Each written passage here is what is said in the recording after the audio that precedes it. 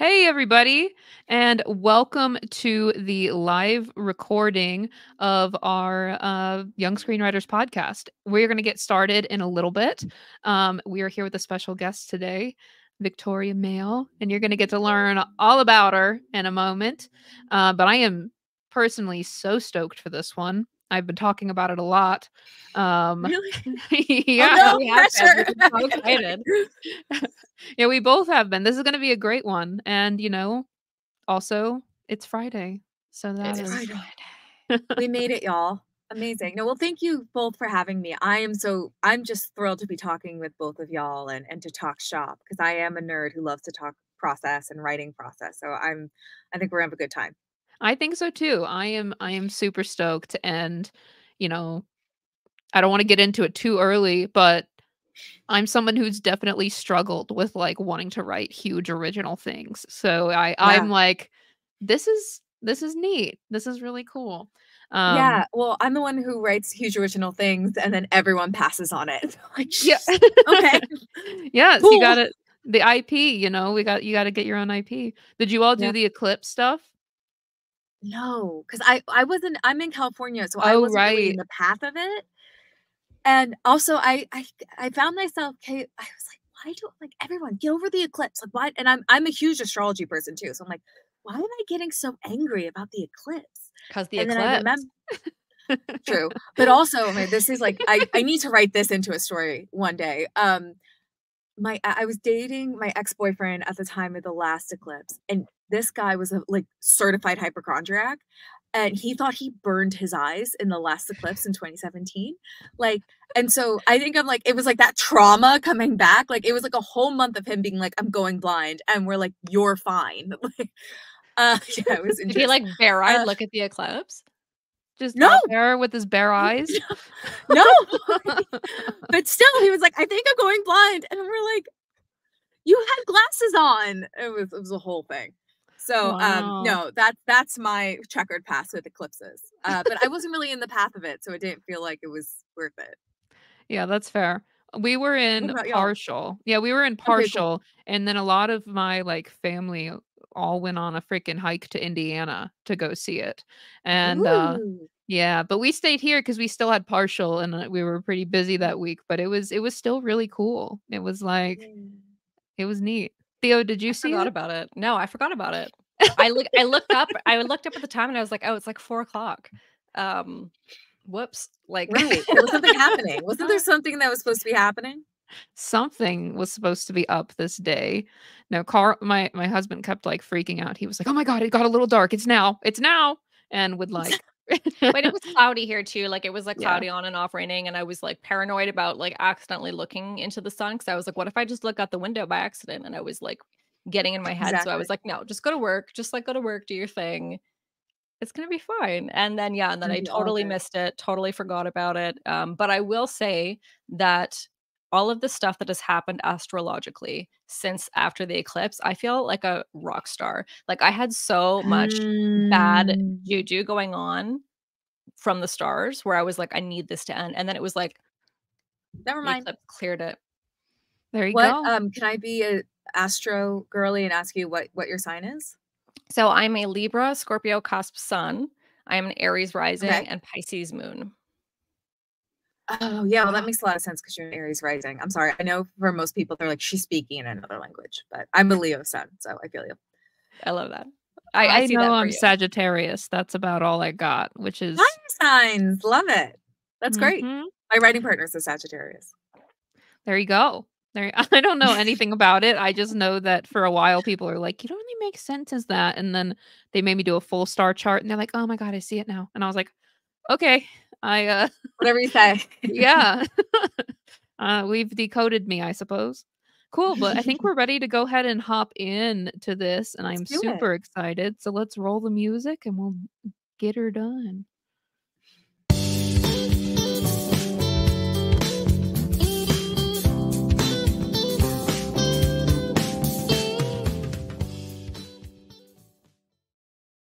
Hey, everybody. This is the Young Screenwriters Podcast. I'm Alexie, and I'm here today with Theo and a special guest, Victoria Male. And we are going to be talking about something that I find super exciting, which is reverse engineering your own IP. So essentially what this is, say you want to sell a script that you've written an original script with like a huge world. You're going to have a hard time going out to Hollywood right now and selling a completely original pilot, especially if it's not like indie, tiny, cheap. Yeah. So a strategy that you can do that Victoria told me about that I'm so excited to talk about is basically creating your own IP and then to sell your scripts. So creating short stories and other material around your script, getting those published, and then going out with your script. So very exciting. And yeah, so Victoria, do you want to just like tell us about your writing journey and kind of what got you to where you are today? Yeah. Also, again, thank you so much for having me. I'm thrilled to be here. Yes, my name is Victoria. I'm from New Jersey. No, I'm kidding. I kind of I came out of the womb wanting to tell stories. I was always writing growing up, but I never showed anyone my writing until like 3 years ago. Maybe 4 or 5 now. But basically, I moved out here the summer after I graduated from out here to Los Angeles, sorry, the summer after I graduated from the University of North Carolina. And I started working in the film industry. In the first couple of years, I bounced around. I was working development with Tobey Maguire, which as a diehard Spider-Man fan, like my life is complete. I was a researcher. I was an assistant. I worked in casting. I did almost like everything. And then I got this amazing job in development with Ivan Reitman in the Ghostbusters franchise. And I spent 5 years in development with that team, with assisting Ivan and then also being part of the development team. And it was really an interesting time. It was kind of the best of both worlds because we were the co-parents of Ghostbusters with Sony Entertainment. And then also we had the Montecito Picture Company, which was all of our non-Ghostbuster stuff.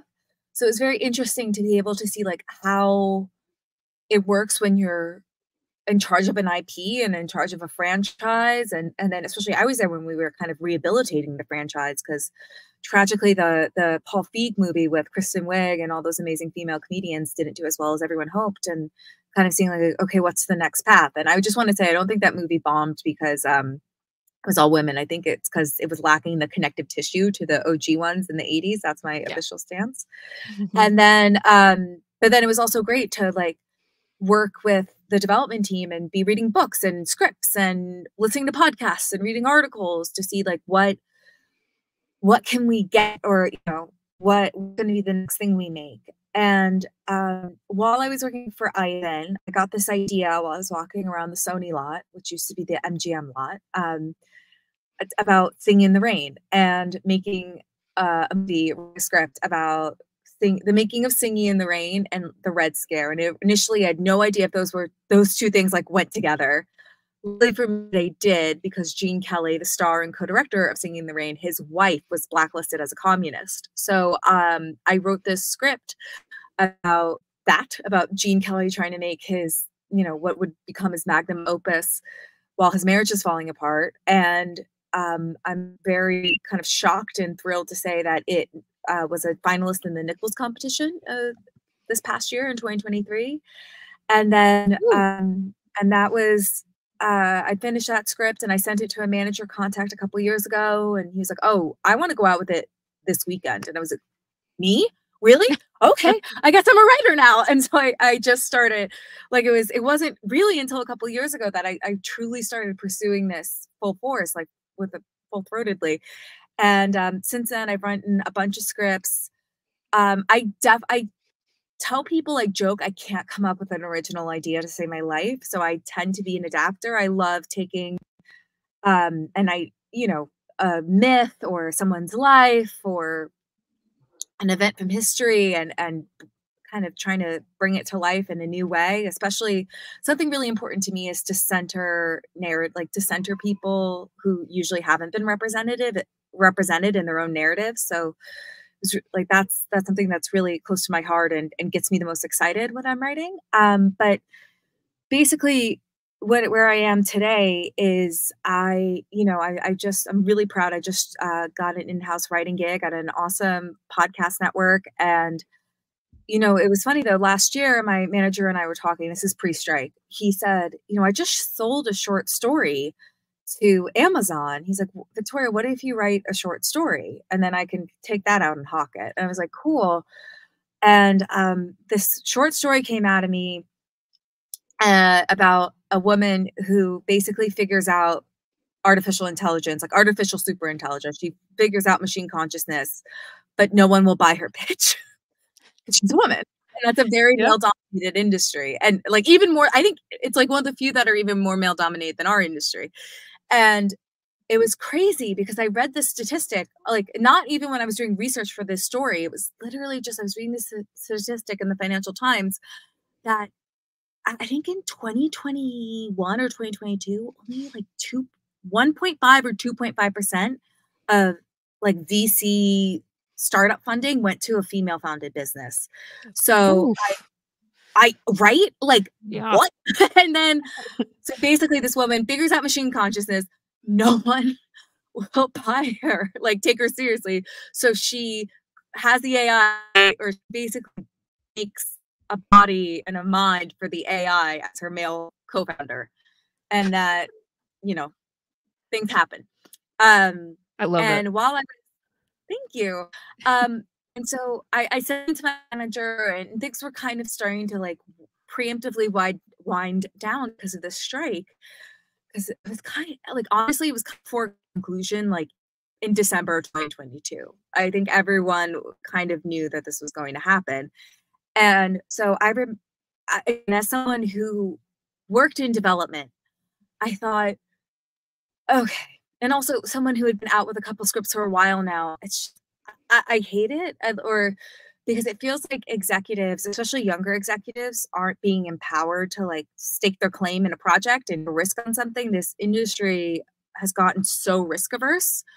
And while a part of me understands that, the other part of me is like, I'm sorry, this is the only industry where you have to take risks. You have to. It's the only way you actually make money.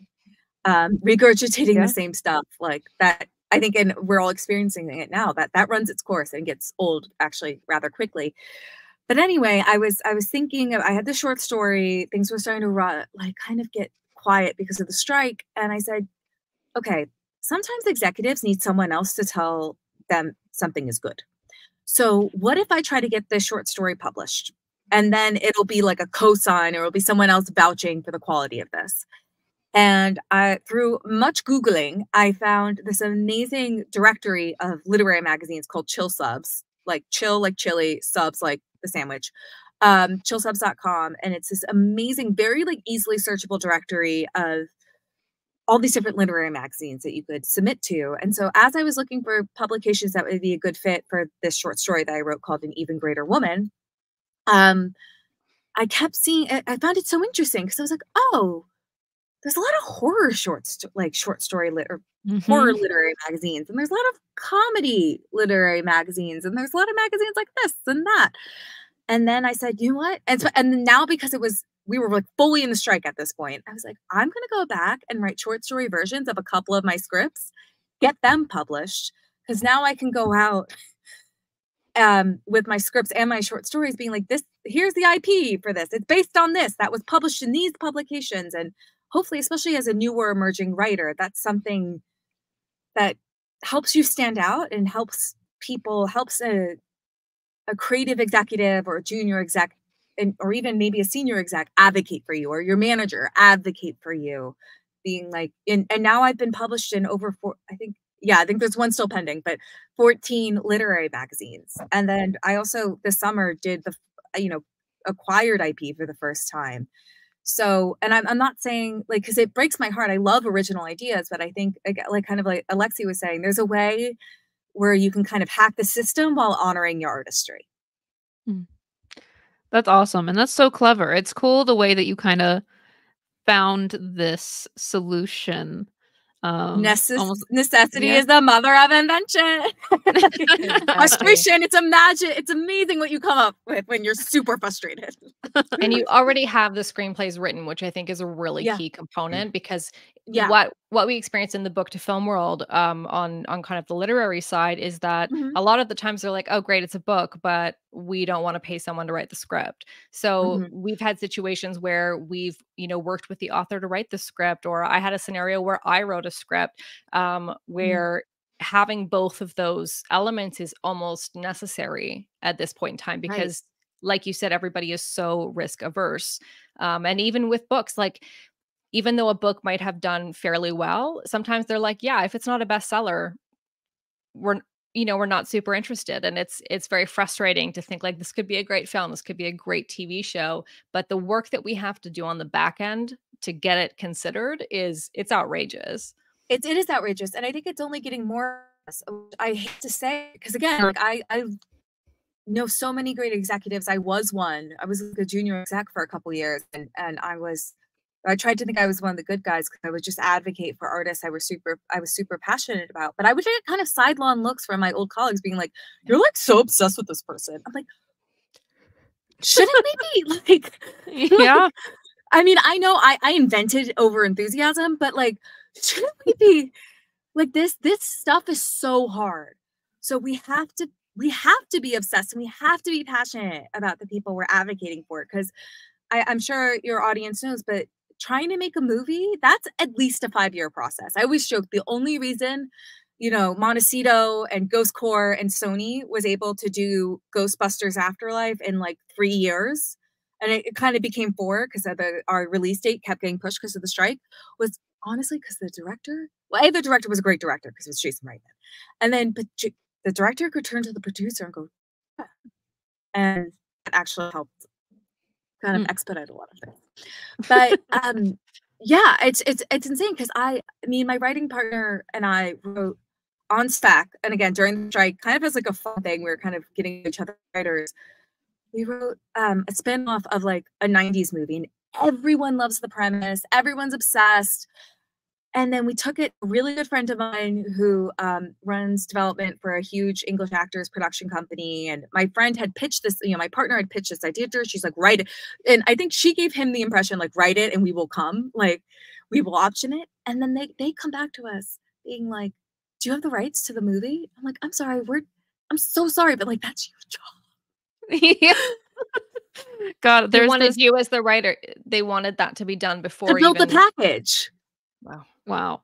And it's just like, that's the thing that like blows my mind. So it's like, this is like an actual, instead of just like, because I could just like spend the next hour like banging my head against a wall, but I'm really excited to kind of break down this process because it kind of helps. You're doing their job for them, but in a way that doesn't cost you a ton. So yeah, it's just labor, right? It's just labor. Yeah. Instead of money. That makes sense. And also, I think because a lot of these short or these literary magazines, they want flash fiction. And flash fiction tends to be 500 to 1,000 words. And yes, that is labor. For me, that is even more labor than writing 7,000 words because brevity, not a strong suit. I'm sure we can already tell the way I ramble. But once you kind of get, it's a muscle, right? Like you develop the muscle and then next thing you know, you're banging out 1,000 words in your sleep. Yeah. And you already have to, and if it's a script you have already written, you already have something to go off of. So you're almost just like transposing it. So I'm curious about like the way that you approached it, especially for your older scripts. Like, was there something that you found, like a particular part? Like, did you find like the inciting incident was the moment that you kept coming back to, or were you choosing something that didn't happen in your script but was just related, or like how did you kind of choose which moments to make into a short story? That's a great question. I think for me, it was usually like the easiest way, if we're going to go like very broad then get specific, is like you pick a scene. I think that's the easiest way to start, is like what scene if you massage the prose enough could kind of stand on its own. And I think that, and be a little, because I remember when I was like taking screenwriting classes, they're like, every scene's supposed to be a mini story where it has a beginning, middle, and end. And like, I think we all do that, but we don't always think about it. So that was like something I was thinking about. where I'm like, okay, what scene kind of can operate on its own? And in the first scripts to story I did this with was a script I wrote called Cadair Idris, which is based on an actual mountain in Wales that you can hike. I've done it. It's great.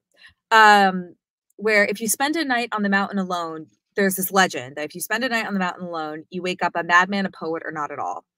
And so I wrote this horror movie, even though to me it's a supernatural thriller, about this guy who has he is running from a problem, and you think it's one thing, it turns out to be another.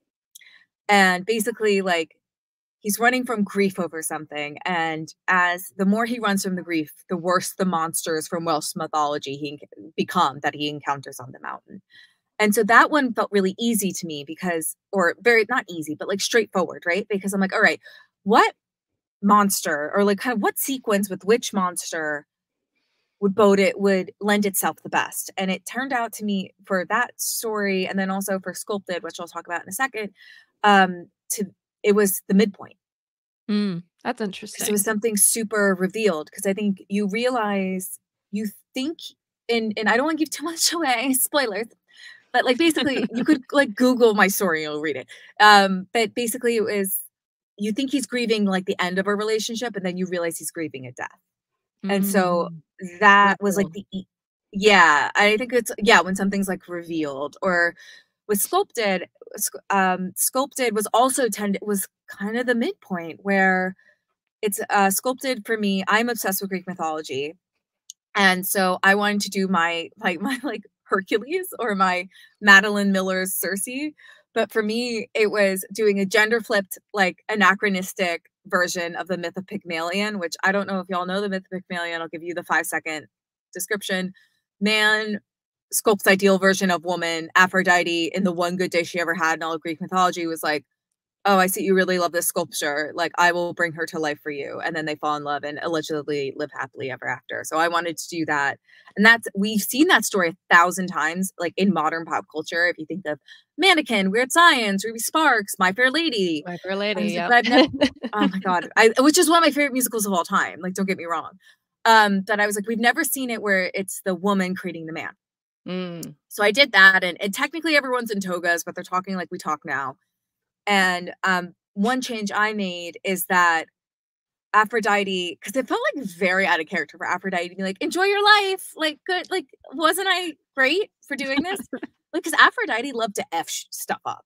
She was here to start shit. And so basically the scene I chose from Sculpted is when Aphrodite confronts my main character, Pygmalia, not Pygmalion, but Pygmalia. And it's okay, I'm going to bring your statue to life, but if you don't make him fall in love with you by the time of my festival in 6 weeks, you guys are both going to be turned into stone. And that weirdly felt again, another midpoint where I'm okay, this kind of I can take it out and add the context I need to with prose to kind of make this a freestanding thing. So yeah. And then the other one, sorry, and then I'll stop talking. No, I want to know. We all want to know. Yeah. Okay. I'm used to men in this industry being enough. But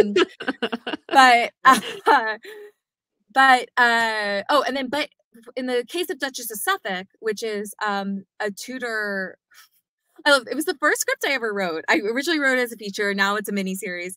But I love it because I was I always joke that in my intro to screenwriting college class, everyone's writing about their lives or this really cool idea they have. And I'm in the corner being the year is 1536. We're in the court of King Henry VIII. Bizarre. But that moment for that, because I did a short story version of that script that I'm so thrilled got published in in Retrospect Journal originally, and then reprinted in this other magazine called Infinity Wanderers. That one was really interesting because that was the inciting incident where it's, so far in the script, Catherine Willoughby, my main character, is told she gets married heinously young, even for the Tudor times, heinously young to King Henry VIII's best friend. And she's going to court with him for the first time, where she's leaving the countryside and going to the palace, and she's going to be in this cutthroat world of the royal court. And she's being introduced to King Henry VIII and Anne Boleyn for the first time. And up until now, she's very outspoken. And her mother and people around her have always been like, just don't, like, shush now, like, just be demure and quiet. And in that moment when she meets King Henry VIII, she cracks a joke, and kind of like takes up space. And at first there's like this, and then, you know, the story in the scene, there's this moment where she's like, am I going to die? And then King Henry VIII starts laughing and he's like, oh my God, awesome. Like, you're interesting. And then it's like that really important moment for her. She's like, oh, being more authentically myself is going to set me apart in ways that aren't, you know, in beneficial ways. Like, the king likes me now, but then it also creates a lot of enemies for her. But that's the miniseries version. In the short story, it's like, I'm nervous to meet the king. I meet the king. I buck everyone's advice. It ends up working out for me. Big sigh of relief. End of story. So it's kind of, but that was kind of like the inciting incident. That was an example when the inciting incident tended to be the excerpt that felt the best to kind of pull out and let live on its own. That's cool. So, I mean, it seems obvious in retrospect, but it's like it's really choosing a moment of like drama, right? Yeah. Like it's like it's choosing a moment of drama, it's choosing a moment of conflict, and it seems like you're tending to choose a moment where there's a reveal, right? Because I feel like I never even thought of it. it's sort of like with short films, I feel like, you know, it's like in short films, it's almost like sometimes short films are like set up payoff rather than like, you know, a full on, you know, introduce something, bury it, be a story, come back. And it's very, it's a little more, I don't want to, because I think shorts are, like shorts I could never do because I'm like, I don't know how you do this. I'm like, hard. I want to say everything. But it's a little more straightforward in that, or more economical. Yeah, so it's sort of like you're kind of doing the same thing, like where it's like for these short stories, you're choosing a moment of setup and payoff in your own story. That's really cool. That's awesome. Thanks. And then something else that was really interesting, especially with the Kader Idris story, is and just again to like, yes, you're adapting your own work, but a really fun discovery I made with that piece and that I would just want to share is sometimes the way in for the short story in prose is to put it from another character's point of view. So it was really fun with Kader Idris. Like my protagonist in that script is this chap named Morgan, and it's about Morgan's journey through grief. But if we're just going to do the 3,000 word version, it actually made sense to have the perspective be from the monster he encounters. Oh, cool. And then, so that was really fun because the monster is based on, if there's anyone in Welsh listening, I thoroughly apologize, but I think her character's name is like Maltinos, or like Matilda of the Night. And she's like this like evil old hag. And I was like, I relate deeply to her. Like when I was writing it, I'd always joke, I'm like, I'm playing Matilda. I'll save us so much on like the VFX prosthetics budget. I'll do the role. I just won't like put on makeup that day. And but it was like so fun to like reapproach the story from Matilda's perspective. And and then again, it's like nothing is wasted. If there's anything I've learned, like even though this does feel labor intensive, no work is wasted. Because again, I was like thrilled that the story got published, and then also, you know, God willing, if I'm trying to find wood to knock on, but like if this is made into a movie, then that's like a great little insight for an actor playing Matilda to have. So that's awesome. Yeah. Oh man, I had a question. I lost it. Oh, Theo, sorry, because I was like, let me talk more. No. It was about what you said. It's about what you said. I'll find it. I have a question I'm super interested in. I do a lot of adaptation back and forth as well on either side. And I'm really interested is when you started writing short fiction, what was your way in to find your writer's voice in prose? I'm like, I don't know. Do you feel like it was an extension of the voice you'd already developed in screenwriting, or did you have to work to find a different voice? I think it was just taking the tone of what I had and again, like transposing it to a different medium. Because I think, you know, the 3 scripts I mentioned had lived in me for so long that it almost it felt really easy to just like switch gears in a way, or not as hard as maybe one would think. And then I think I also like grew up like 'cause usually like we write a ton of prose as kids, or at least I wrote a ton of prose as kids. So Same. it was just kind of getting back on that bike and remembering. And like I joke because I'm talking with a literary agent right now about doing Kader Idris as a novel. And that's You so should do it. You know what? It is so many words, but let me tell you, So many words. I have, in the last year and a half, I have written 3 full-length novels. You can do it. but I think but I think the hardest thing, honestly, and I know this isn't fully answering your question, is you get really good when you're going from prose to script of being super economical.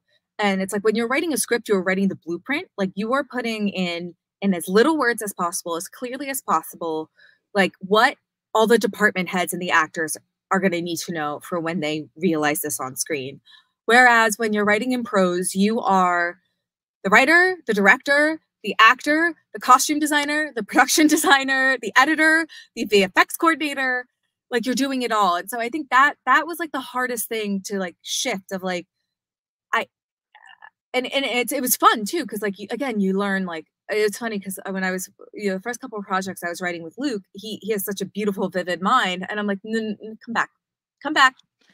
Like we can only, I love all these images, but we only have 65 pages to work with on this pilot. And we got to save it for structure and all that good stuff. So I think for me, it was I also think because those things are, the 3 short stories I mentioned are so rooted in the genre they operate in.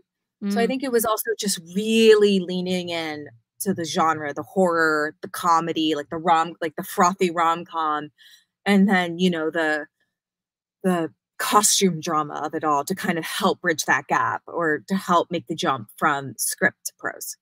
I don't know if that's a real answer, but No, I think it is. And I think it's really, I think that doing both prose and screenwriting is a really valuable exercise. It was for me. And being able to really fine tune your voice, find it quickly, especially find it in different genres. Like that's the advanced thing, right? That's the thing that's going to set it apart.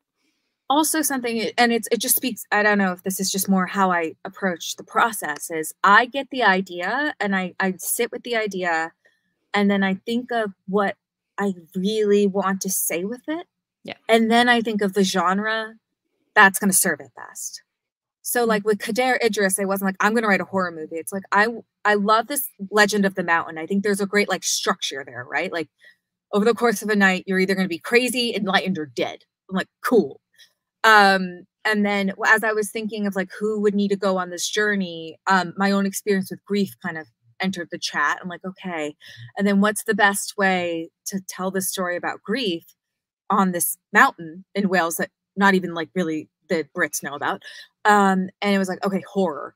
Cool. I have barely watched a horror movie. So let's watch some horror movies and shows in the middle of the day so I don't get too scared and then write my horror. And so then when it was time to go to switch things up and tell the story from Matilda's perspective instead of Morgan's, the jump was so much easier. And then again, like sculpted the kernel of that idea is like, it's so hard. I love the idea that women can have it all, but at the same time, we're not given the tools to have it all. It's like, we have to work for like the relationship and the career rather than those meeting us halfway and helping to work for us. And so that was kind of like the thing I wanted to say with it. And then I was like, okay, we're going to do like a super anachronistic period piece. I know it's going to be so fun. And like our flag means death and I dream of Jeannie. And then, so then again, when you're doing the voice and prose, you're like, okay, well now I can just like do even more sassy comments and cause I can throw in internal dialogue. And then, I think also with Duchess of Suffolk, it was like, we are in the court of King Henry VIII and everyone talks like this. And there's like a certain kind of cadence to how people speak or how we've like decided people spoke back then. Because if we heard, if there was a transcript, we'd be like, I don't know what the F they're saying. No, we'd be like, it's like when you watch Shakespeare, like I think I get it, but it's like, I think reading Shakespeare is so not the move because you're like, I don't know what you're saying. Because you need the rhythm. Yeah. You're like, yeah. And also just like when you have the visual paired with the words, you're like, oh, okay.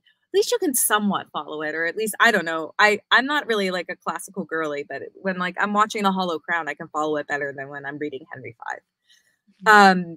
So yeah, I think it's just really I think again, that might go back, or if you have a script that you're thinking I should try this with, I think taking that time to really discern like what the core emotional truth and theme is going to make that jump 1,000 times easier. So I remembered my question. Yay! So, so it was kind of it was related to the fact that you were saying that you decided to tell this story from Matilda's point of view. And Yes. I remember that in the past, I tried to take a script and write a novel version, and I was very much doing like a 1-to-1, and it just was not working. And so I'm curious if you could talk a little bit about, and honestly, Theo, you probably know some about this too, but like, Yeah. so say you are starting with the script, how loose is like, how much are you adding? Like, what are the kinds of things that have to change as you go from a screenplay format to prose? And basically, like, are you using the same dialogue, or are you completely just like taking the spirit and putting it into prose? In my cases, and I'll just say what I've done in the past, and then let Theo give her brilliant insight. Is usually the dialogue pretty much stays the same. And then usually like the structure of, or just kind of like the overall of the scenes stay the same. It's just that when I write the script version of it, it tends to be like outlines. And then I don't know if this analogy is going to work, so come with me. But then when I'm writing the short story, especially because it's so concentrated, I'm just taking one corner, like one picture from the outline, I color it all in. Like I can describe exactly what I think the mountain looks like right now, and really go into like what Matilda looks like. And then it was so much fun to like pull from the mythology and give her more backstory, and like really dive into her perspective on Morgan. And then you still are seeing stuff from Morgan's point of view, and you're learning why he's on the mountain and why he's grieving. But it's like nice in a novel, you can give multiple perspectives. Whereas I was always taught in a feature film, it is one perspective. Like TV series, you can jump around a little more, but given the amount of time you have in a feature, it's like you're going narrow and deep on one person. And then I guess like there's probably the filmmakers who break that rule, but they're like, you know, they can do that. Because they've done 1,000 movies. But so that's like what I usually am changing is I'm usually keeping the dialogue. That's usually the one thing that stays really 1-to-1, and keeping the overall setting. But I'm just I can just go way more into detail on everything. And then I can add more internal monologue and inflections and like thoughts and wistful tangents. And just like I'm describing the action. I can really take my time a little more describing the action. Whereas it's like I'm just thinking, because like Matilda chases Morgan both in the script and in the short story, and like, how can I do this in one? So it's like one line of stage direction on the page, whereas in a script, whereas in a short story, I'm like, how many different ways can I say run? We have all the time in the world. We have 3,000 words, but like we have all the time in the world. So, but then certain things I usually, if I'm thinking of like Kader and Sculpted, I think if anything, I would like structurally tweak the end a little. Like for Morgan, Morgan has this big revelation, and I like kind of move that moment up, so you still feel like the story is complete and you see an arc. And then in Sculpted, there's a joke about Aphrodite tells Pygmalion that she's not putting herself out there enough when it comes to love, and she goes, well, doesn't your son Eros just shoot us and it's like done? And she's like, yeah, no, not all the time. And B, like not all the time. And B, like, you don't want Eros to shoot you right now. He has been going buck with those arrows. And then the script and the story ends with like Aphrodite making a bet with another god about how long Pygmalion and her sculpture are going to last. And in the script, I had more time to like introduce the character of Hermes, or do like introduce a messenger, and then it's a reveal at the end it's Hermes. Whereas in Sculpted, the short story, it's like we mention Eros, let's just use him because it's not that make or breaks. And again, like I just did like kind of the midpoint. I just kind of wrote the scene in prose, the midpoint scene in prose, and then added, you know, took out the back half of the pilot and shoved in the little tag at the end. So it's just kind of like moving puzzle pieces around and then really like getting to like sit in those moments for longer. That makes sense. I love that.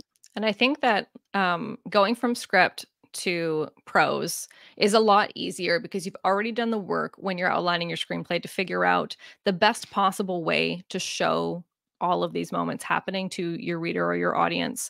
And with a fuller length novel, like the way I like to describe what a novel is that you're taking an experience, a theoretical experience, and you are translating what you see, hear, feel, you know, taste, touch, whatever, in your mind. And you are trying to transcribe that experience to another person so that when they read the words, they have hopefully the exact same emotional, physical reaction. And you have to really take into account, okay, what do I need to do to really show this? How in detail do I need to get into describing the room? Some authors really do a lot of work to make sure that the reader sees this specific room, versus if you just say, oh, they're in a room, the reader is going to fill that in with their own projections of what a room looks like. So every book is not the same experience for every single reader who reads it, which I think is a really cool way that medium works. And I think there's also this bonus in a novel where you get all of this room to play with thought and with time and with intangible things that you can't in screenplays. So my experience in doing adaptations of novels to films has very much been pulling out the skeleton of the story and then creating the best film version of it, right? Instead of doing the one-to-one translation, I find doesn't do justice. You could do it that way, but I don't think it would be the best film. The other way is easier because you're like, okay, I've already got this like pretty dynamic thing happening. Though I think that if you were to go from a feature to a novel, I haven't done a full feature to a novel in that way. I was going to do it, and I said, you know what, let's write the book first. That's the smarter option here. And so I flipped it to that because I was like, oh, like I have started. Is this Indie Sleaze? No, so Queen of Indie Sleaze is my novel that I've adapted into a feature, and that's my I have it on submission right now with my agent. Yay. But I have, for example, a screenplay called Antibes, which is a biopic about a very short time of Zelda Fitzgerald's life when she and Scott were on the French Riviera. And it's very experimental and it's very strange. And I've started this process of like, okay, what does this look like as a novel? Because it's a weird script. It's a really, really weird screenplay. And it's a lot harder because establishing all of the atmosphere that you have more opportunities in a novel to establish things like atmosphere, to really dig deep and to pull out memories and emotions and all of that. So the screenplay in that essence becomes the outline, where it's like, okay, here's kind of a base idea of the story, but what is the best novel version of this story? And then it's really going into the character and what that. So I think the other way is easier. Yeah. And then also your brilliant insights reminded me of two things. I've spent like the past 6 to 9 months, I can't even, like, what is time, adapting a novel into a pilot. And it's like, so, but kind of like lessons from going the other way. I mean, we're lucky that our novel is like really good. And I think my partner and I, we kind of made the decision. We're like, first 100 pages are the pilot, rest of the book is the season, and we'll just fill it in from there. And we spent a lot of time on our Bible's like 20 pages because That's amazing. Had to be like, okay, how are we going to fill this in, and yada yada yada. And then like, and we were talking because we're in communication with the author. And we're like, do you have a sequel planned? Could you figure out season 2 for us? She's like, I don't. And we're like, and then she was wonderful being like, y'all go. Like, I trust y'all. Our visions are aligned. Just like go. And That's awesome. But when you're going from like prose to script, it's all about like, how can I show everything externally? Like, it has to always be playable for an actor, or so like something where a designer or the director can like translate it into something visible. Whereas with the script, it's everything everywhere all at once. Like, you can do whatever you want with it. a little more, there's just more flexibility between the external and the internal.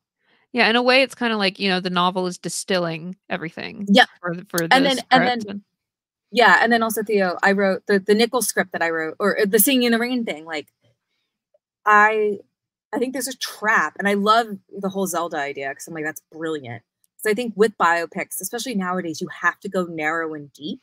Yeah. Because like my Gene Kelly thing is just him making Singing in the Rain. It's really, the major focus is the marriage, because I think you can write a novel all about his life, but that will not make a coherent 2-hour movie. No. Or everything's going to feel rushed. It was like when I was watching Napoleon, I was like, there's no like theme.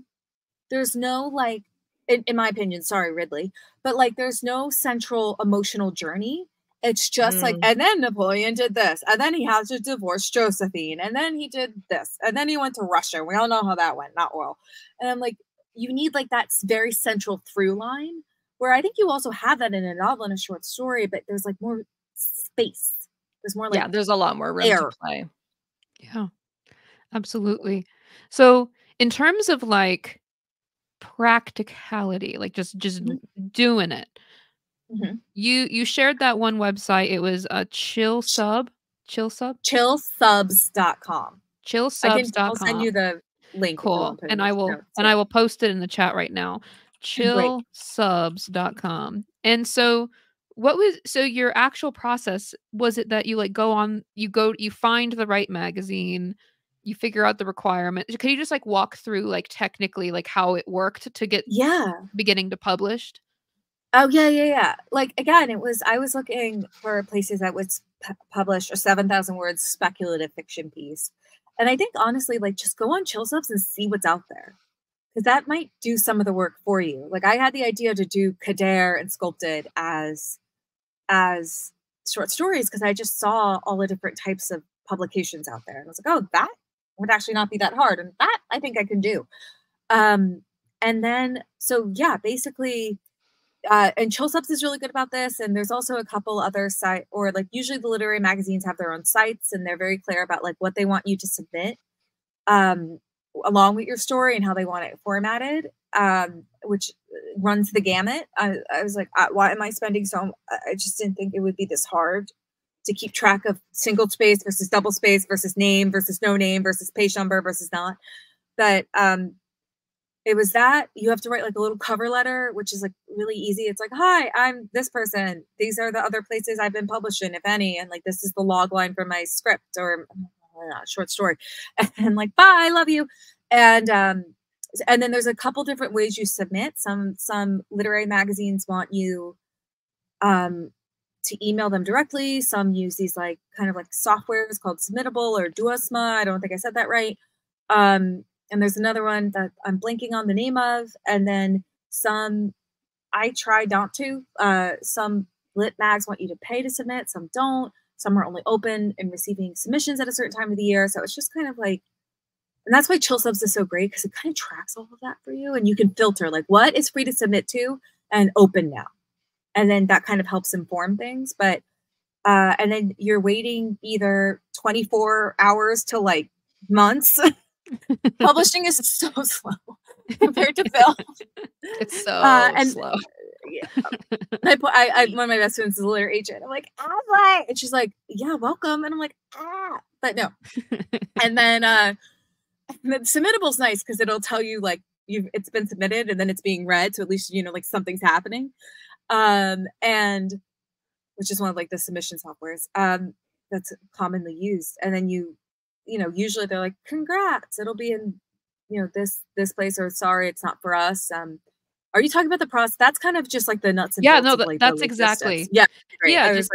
Yeah, no, I'm always a fan of just like literally breaking it down step by step, because that's something that I always look for. It's kind of like people talk about this like in like a big kind of like thematic way, but no, I want to know literally what you do, like where micro versus the macro. Yeah, exactly. Yeah. And that's awesome.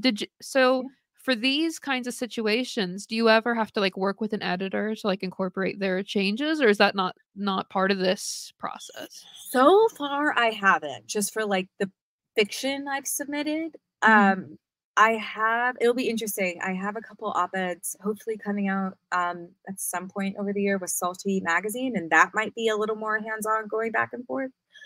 But again, if you've, I would say, like, don't, even if you do get notes, like, don't. I mean, again, it's like we've all survived all the notes we've ever gotten on our screenwriting. Prose, I don't think is going to ever be all that different. Very true. So yeah, it's just, you know, it's notes are notes are notes. And it usually means, and one of the biggest things I learned in development, and I'm so happy I did have that time to see the process from the other side, rather than just being a writer, is that, like, notes mean people care. It's, they want to get in the sandbox with you. And that is a good thing. Because I think, especially like us millennials, I mean, I don't want to assume about people's ages, but I'm a millennial, and it's like, and I was like a very like overachieving type A student. So it's like, I want you to genuinely tell me it's perfect. And like, that is not how we do it. Right? Like, and so it's like, no, but there's the real beauty and the excitement and like the magic comes from collaboration. So if someone has notes and thoughts, it means they engage with your piece. Because honestly, and where I put my hand to my heart, where I'm like, if I read something, you're like, congrats, so fun. No, thank you. Rather, if I was like, oh, there's something really interesting here. What if you did this here and that here and maybe tweak that? So it's just knowing that, like, notes are a good thing. They can't physically kill you, or at least not to my knowledge. And usually you're ultimately better for them. So just kind of like, yes, their gift is very much like a blessing if you're, especially if you get great notes. Like, every time I've had an experience where, and most of the great notes actually have been in conversation, which I really enjoy being able to kind of spitball. And when it happens, you're like, oh my God, yes, because one, you get it. You're on my page, you know what I'm talking about. You know the vision, right? Like, and then if you're talking with someone who knows the vision, then it's like back and forth. All right, let's make this and then the it's best like you're creating this fun thing together. And then also, that all being said, I got notes. Me and Luke Luke's my writing partner, submitted something to a very big actor, and he came back with like very real notes. And I was like, well, that's it. I'm done. Like, I was like, I don't want to do this anymore. Like, I know it's so much easier said than done. I was like, no more. Like, that's it. Well, when it's so specific too, right? Like when it's actor notes or, you know, director notes. Yeah. Well, I think also something also, just because you brought up something so great about notes, and then we can, I'm sorry, Alexie, I don't mean to be like, no, this is perfect. This is exactly what we want. Yay. Is like, I think there are two types of notes. And again, that's why it is so great to like intern with a production company or work for, even better if they pay you. Because I know not internships are paid. And learn how to give feedback and like learn how to analyze things. Because something I realized, especially working development for as long as I did, is I've learned now that there are two types of notes. There are the notes, they're like, and it kind of helps because sometimes you can get a lot of different feedback, or you send it to like 4 people and they have 4 different things that they want, like 4 different things. Or like someone's like, cut this character, and then the other person's like, more of them. And you're like, yep. So fun.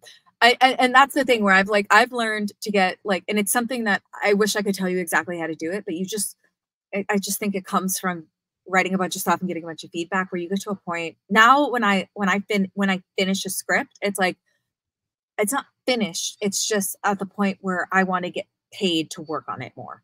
You know, It's like, I want there to be something real behind it, because notes are always, it's like, no, your script is going to be changing until like the edit is locked of the movie. But the way I kind of discern whether a note is quote unquote good, or if I want to take a note or not, is there's like, because for me, there's 2 categories. There's, I see your vision and I want to help you execute it better. And then there's the note where I like this aspect of it and I'm trying to make it my own thing. And this is how I think you should make it what I think it should be. And it can be, again, like, I wish I could tell you how to tell one from the other. It's kind of an instinctual thing that you just do via practice. But when I got notes from Jason Reitman on Showstopper, my Gene Kelly script, so I submitted Showstopper in 2022 to the Nicholl and didn't make the quarters. And wow. But yeah, and then the next year I was a finalist. I was 13 out of 5,600, and wow. Nuts. Oh, I was like, me? You like me? Like, but I think it was interesting, but I think, and the only really thing that changed was, I guess, who read the script and then Jason's notes. Like that was, and those notes were not major that Jason gave me. And, but I think I was so eager to take them because I could tell that he got what I was trying to do with the script. He's like, this is what I think you need to like elevate it a little and bump it up and make sure he's like, because you and we love this movie. We're obsessed with this movie, but not everyone who's reading the script is. So this is what I think you need to do and take the time to do. Describe the numbers, like do certain things like this, because that's the thing. Again, as an Academy Award nominated writer director, is like, I think that's what the script is missing. And I totally felt, and again, privilege, I'd worked with him for a couple of years, or for his dad and him, of like, I knew that he was being genuine and he had like the best interest at heart. And I knew that he was like advocating for this project or this project getting better rather than like, I think you should do it like this. So yeah, based on, that's what I think is really important is sometimes you get notes that are based on like people's reading preferences versus like, here's what I genuinely think will make the story better. And the latter kind of notes for me are very frustrating because it's like, okay, I have a very specific vision for this. So while I totally respect you would do something different, that's not the vibe of what we're trying to do here. So when you find someone who gets the vision, especially if you're doing something weird or different, it's like, thank you. Yeah. And then, my last gut check too. I know I said I couldn't tell you how, but one thing that helps me decide is if I can immediately think of a solve, I'm like, oh yeah, cool, done. Like, or if I immediately, it's like, oh, well, what if we I hear you. So what if we change that? If there's like kind of like an immediate response, that helps me discern whether it's a note worth like pursuing or not. Because yeah, it's like if you're able to immediately kind of think of it, in a lot of ways, good notes are like, why didn't I already do that? Yeah. You know, it's like that was the story I was trying to tell. Why didn't I have that in there already? And it just makes sense. Yeah. Yeah. Or it's like, I mean, I have a writer's group, I have my writing partner, and we share, or, you know, we'll send things to one person's reps and then we'll have the other rep come in. And it's also, and then like you learn to crave notes like, guys, I'm way too close to this. Is this working? And then, you know, and it's also cultivating people you can trust and be like, yes, but not here. Or like, actually, I think if you're trying to achieve this, then that needs to change. And so you kind of learn to get lazy and be like, fix it. I'm kidding. But like, you kind of learn to like incorporate it and welcome it in your process rather than like someone is stabbing your baby. Yeah, absolutely. And, you know, you got to rotate through the friends so that you, you don't drive anybody nuts or, you know, or that, like, I used to want to like have the same friend who I really trusted, like read a bunch of different drafts. And it's like, eventually they're going to get as like, you know, used to it as you are. Yeah. Like, it's like, they're not going to be able to. And that does happen. It's like now I intentionally save people I really trust until near the end of how far I think I can take it so that they can read it fresh. And then I give it to one of them at a time so that I can be like, if somebody gives me a note that's great and I decide to change a bunch of stuff, I want the other person I trust to read it like that's always how it's been and go from there. But yeah, notes. Like, you're so smart. How did you think of that? And yeah. we're like, it's funny because this pilot adaptation I've been working on, everyone's like, the dialogue is so great. And I'm like, mostly the author. But thank you. I was just lifting. But yeah, I lifted it so well. Like, sometimes prose dialogue is really difficult to put in to a screenplay because it is different. Like, you can read a scene that totally works on the page in a book, and then you transpose it into a screenplay and it's like, oh, this is so unnatural because people don't actually speak this way. So getting naturalistic dialogue, but I also do think that's a trend in publishing is that we are getting, you know, all of these new authors. I'm reading Ali Hazelwood right now, Gatsby. Oh my God. And her prose and her dialogue is so phenomenal that I really think like the book I'm reading right now, I think I could adapt it like pretty much straight what she has because she's so clever. So I'm loving seeing that trend on the publishing side because it makes it easier for adaptation. Yeah. Line it up for us, please. Yeah. It's so then one more question I had kind of about this about your reverse engineering the IP stuff and your experience publishing short stories. I'm just really curious, like, what is that has publishing short stories impacted your career in any ways you didn't expect? Like, have you made it like any connections, or like is basically like are you feeling more involved in the literary world, or like just I'm just curious Yeah, about that. Yeah. I think again, like I really only started doing this like a year ago, and Mhm. I'm absolutely bowled over with the success I've had. Because again, like in film, I'm just used to everyone being like, "It's great, but no." Like again, I'll Mhm. like put my head through that wall just to change things up. And it feels great. I think though, like again, my friend could only ever pitch making Kader a full-blown novel because she knows I can, because she's read the short stories. And she's Mm. like, okay, she's not like completely lost writing prose. And I think it also really helps too. It was so funny that we're having this conversation today, because I was having a conversation this morning with a good producer friend of mine, um, who is a freaking whiz at like turning out a proof of concept or a short. We were talking, I was like, wait, can I send you the short story? It was the Even Greater Woman. I was like, can I send you this? Like, do you think we could make a POC of this? And because I don't want to direct, I learned in my first filmmaking class in college, I was like, oh no, like no, no, no, no. Like I was given so many gifts. This is not one of them. I love producing. I love like midwifing the project, but like, don't ask me about camera lenses. Don't tell me where the camera should necessarily be. Like, I don't want like act a lot. And I used to be one of them. I don't want to deal with those assholes. Actors are amazing. I love actors. I'm usually writing for an actor in my head. But I was just kind of, I was like, okay. And I was like, wait, no, we shouldn't. What? And I sent her two things of mine being like, because I think, because we connected again, because I feel like everyone in the film industry has been in this like weird, everyone's been on their own dark night of the soul over the past year, just with like the strikes and then the strikes ending. And then the industry still hasn't come back to full clip. And it kind of isolates everyone. Like, I feel like we've all just kind of been isolated, or at least in my group. And so it was really like, hey, my friend is just a genius angel, and it was just kind of nice to see her again and just like get a drink and chat and catch up and commiserate. And then I was working on this pitch, so my brain was like on low power mode, and then I finally got a good like night's sleep last night. I was like, wait, I should send Kat like these two things, because she's so great at shorts and like knocking something out, and these are the two things that I think like are in her wheelhouse the best, and like that are like the easiest to make as a short. Because also that's the problem I have. I don't know if you guys watch the Real Housewives of Beverly Hills, but I am very Erica Jane expensive. Like my everything I write is like $50 million min budget. I remember with Kader, I'm like, this is a $10 million film. And my friend who's a production coordinator, right? She's like, Victoria, this is like $30 million. I'm like, shh. Shh. So I think it's, again, it just like opens up.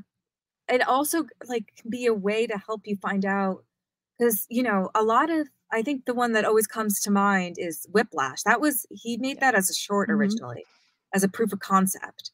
Again, and then it kind of circles back to the conversation or what we were talking about earlier, where it's like they want you to do their job for them, and one of the best ways you can do that is making a short, which is so annoying. It shouldn't have to be like that, but unfortunately, tragically it is.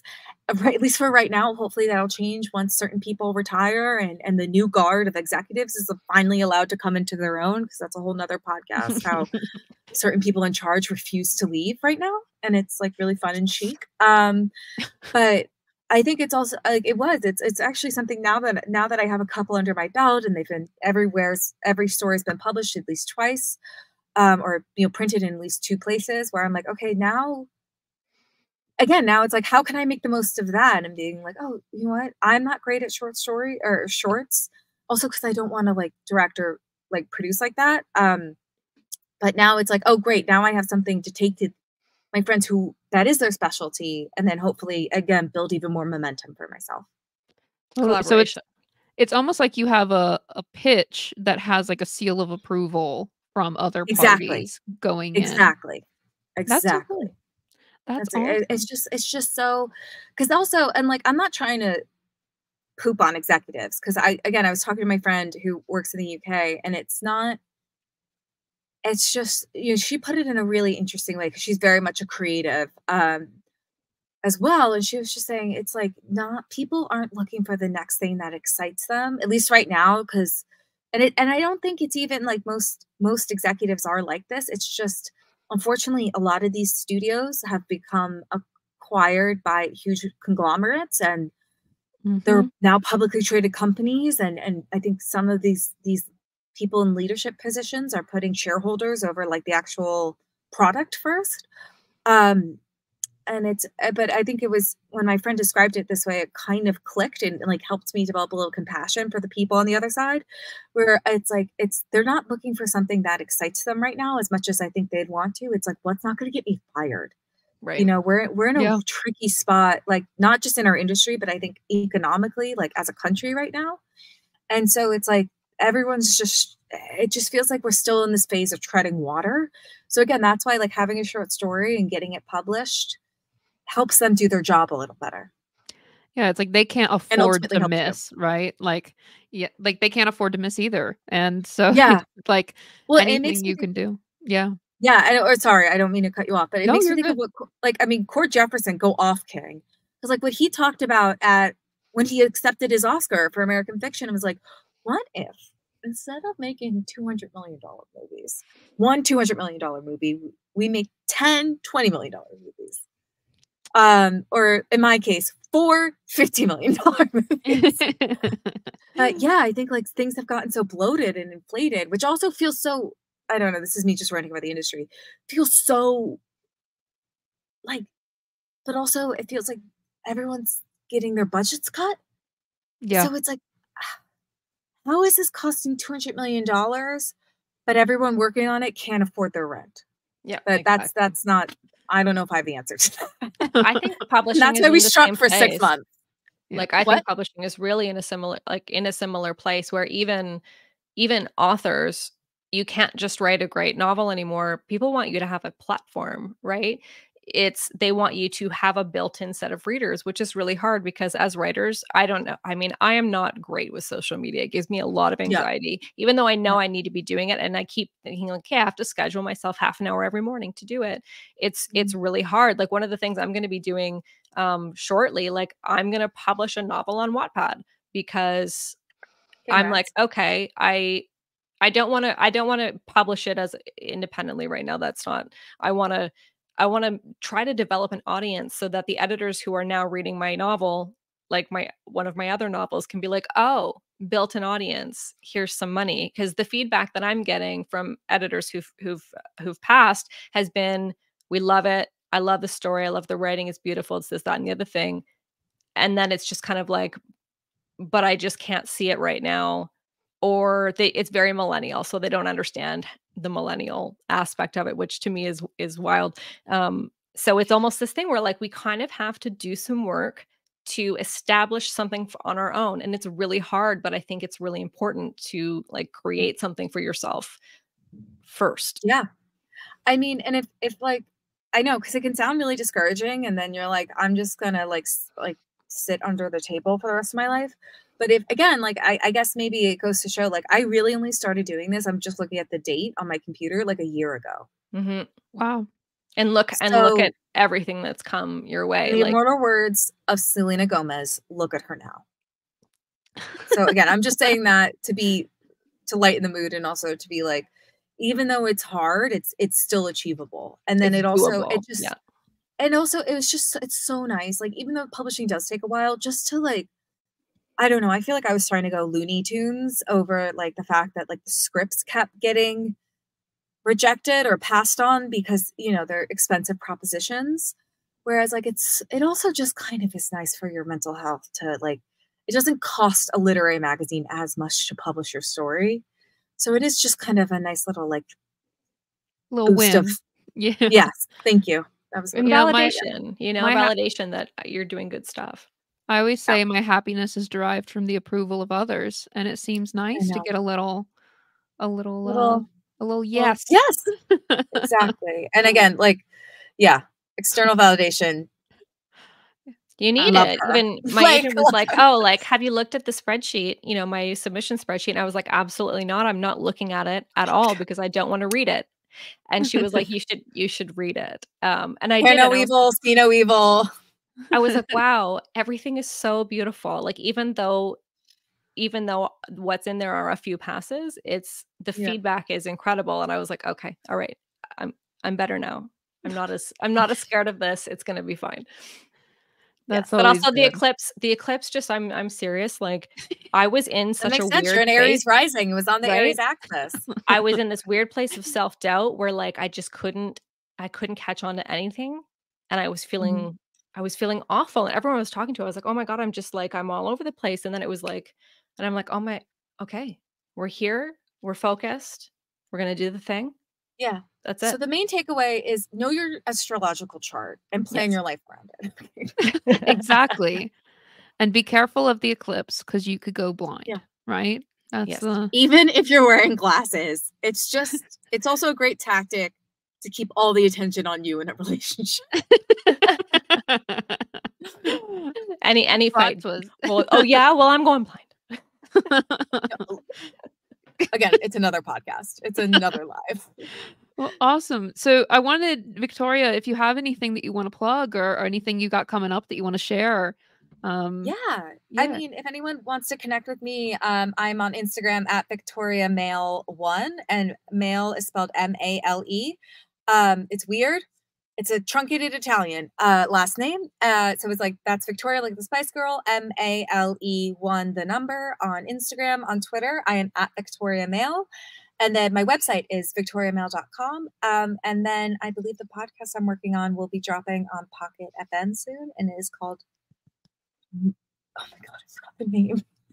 It's called Murder Overboard or something like that. It's a new thing. It'll be very fun. That. It's a mystery, I'm told. We're making it a mystery, so that'll be super fun. So yeah, just look for that on Pocket FM for some of my podcast writing. That sounds great. Well, thank you so much for joining us today. I'm definitely inspired to give this a shot. Yes, I'm so happy.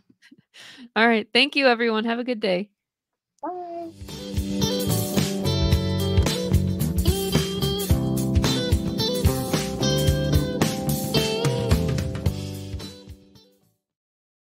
Hey, we are now in the Q&A section where we can kind of go back through a little bit of the questions in the chat.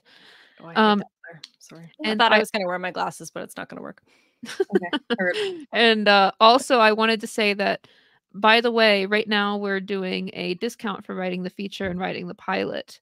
So I'm going to post a link in the description to those. This is live through April 15th. And box the ticket. Yep, there you go. And I'm going to drop those links in the description. But let's see. I did see a comment up at the beginning asking about different mediums. So Joanne said, jumping ahead, what about published essays or song lyrics? Or I guess just to kind of expand on that, any other thing besides short stories? Published essays, I think, yeah, why not? If it's an essay telling like a really interesting story, I know something that we had at Montecito was the idea binder, and it was, we would call it was digital, but we'd call it the idea binder, and it was all these cool either op-eds or articles that we came across, whether they were in the New York Times or another publication or, you know, anywhere, that we're like, oh my God, that would make a really interesting story. And, you know, and there is precedent for that too. I mean, Mike and Dave Need Wedding Dates was based on an article, or like a true story, that just kind of like this viral anecdote that blew up. Song lyrics, you're speaking my language. I wish I could write. All I want to do, like the only thing I do think I could direct would be like a music video where I have the song lyrics. I've never heard about, like, I've never adapted anything. I mean, like obviously I think of like jukebox musicals, like where you pull totally from like one artist's songbook. Like that I for the Beatles. Yeah, and Rocket Man, but those are also very. It's funny. My strike survival job was in music supervision, and if you think scripts and our writing's litigious, oh yeah, like music is. But if it's your original song, and you release it on Spotify or SoundCloud, and then, you know, it was based on some experience that you want to write about, I say go for it. I think it's like that thing where I mean, I wrote another pilot that was technically based on a podcast I did for 3 years called Your Biggest Fangirl. Like, the podcast is still around. You can listen to it on all your favorite podcast providers. But that one was, it was really an, yeah, like, it doesn't have to be a one-to-one. Sorry, going back to what Alexie was talking about earlier, whereas like the podcast Your Biggest Fangirl was very much like us interviewing a bunch of amazing women who identified as fangirls and had all these different fandoms and engaged with their fandom in all these different ways. And our mission with that was showing like we are like fangirls are not Kathy Bates and Misery. Thank you very much. They're like amazing, beautiful, hot, dynamic women who are also very intelligent and cool and creative and resourceful. And then the pilot of Your Biggest Fangirl has kind of like has a very similar thing of like, well, what makes somebody a fangirl? And usually it's coming from like a very deep place. But that was a fictionalized version, kind of autobiographical, about a girl who tricks her celebrity crush into dating her. So again, it doesn't always need to be a one-to-one, but again, if you have like the thematic or the emotional truth you want to tell, I say, why not? Like, it can be based on, Luke and I wrote something that was based on his life, like just like this crazy experience he had. So world's your oyster. As long as an executive seat's based on or inspired by, they can like breathe a little easier. That's so true. And I'll say too, I feel like part of the benefit of getting like creating your own IP to base stuff off of is like, or base stuff on. My history professor would hate that I said base it off of. But base it on is that like, to a degree, you do want to have that third party thumbs up, right? Mm-hmm. Like not like if you wrote a song, I'm sure that really, really helps, but you also want to make sure that you put it out there. Like you want to make sure that you are giving people an opportunity to find it and enjoy it and, you know, to get just another person to tell the producer like, hey, people like this. It won't be as big of a risk as you think. So just making sure that like in addition to creating it, that it's less like a bundle that you're throwing at the producer and more like, you know, this is a thing I did, it got traction and this is based on it, or you know, something like that. That's a great way of breaking down the strategy. And then let me see. I think that he had a comment about Shakespeare. Apparently they spoke a lot faster in Shakespeare's times and the plays were a lot shorter. That's interesting. Play. Cool. I did not know that. That's really interesting. Well, yeah, no, I can see that because like, but also it just feels, I don't know, it just feels shorter. Except I don't know if you have ever, if anyone else has had the privilege of going to see something at the Globe. This is like my takeaway, my other takeaway, not at the Globe. So I remember I was studying abroad in England in college, and they're like, we got you all tickets to As You Like It at the Globe, and we're like, oh my god. And they're like, and you're the groundlings, you're standing. And I was like, okay. And and like, because yeah, Shakespeare is long nowadays. And I just remember I was in London, and it was like the first week we arrived in London too. So they're like carting us around like the whole country. Like we're going to here and there, and we're adjusting and all this stuff. And like we're probably still a little jet lagged. And then we go to like a 3.5 hour play at the Globe where we have to stand the whole time. And I'm like, I am hearing the All the World's a Stage monologue at the Globe in London. And all I want to do is sit down. So my one tip is spring for the seats at the Globe in London. There you go. That's important. Unless you want to work out, and then who am I to stop? I couldn't do it. Even at concerts, when I'm at concerts, I specifically buy the seats that don't have people in front of them so that I can sit. So you can just do a strong sit. Yeah. Yeah, as you should. Well, cool. I think that this I think this was super fun. I think that was basically all the comments, all the questions that we had right now. Good. I hope that means we were thorough. I think it does. That is my belief because I feel like I walked away with enough to try this. So that is my personal parameter. So I'm like, I learned something here today. So well, thank you so much again for joining us. Thank you so much for having me and making this so delightful. You were awesome. We'll have to have you back sometime. Yes, would love nothing more. Thank you, everybody. Have a good day. Have a great weekend. Bye.